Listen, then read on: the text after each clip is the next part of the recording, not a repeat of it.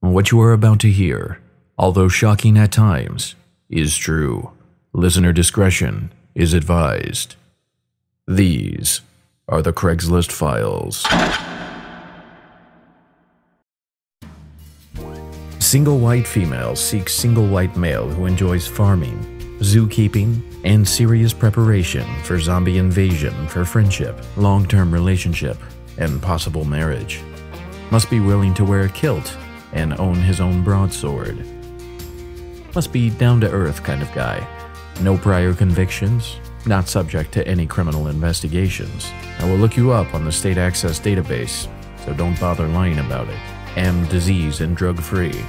UB2. Must hold liberal political views, while still supporting gun ownership, hunting, and private land rights. No racists, homophobes, or fundamentalists. No Jehovah's Witnesses or Mormons.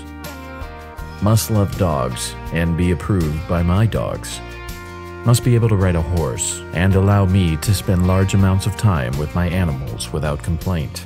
Must take me fishing and buy me a pint now and then.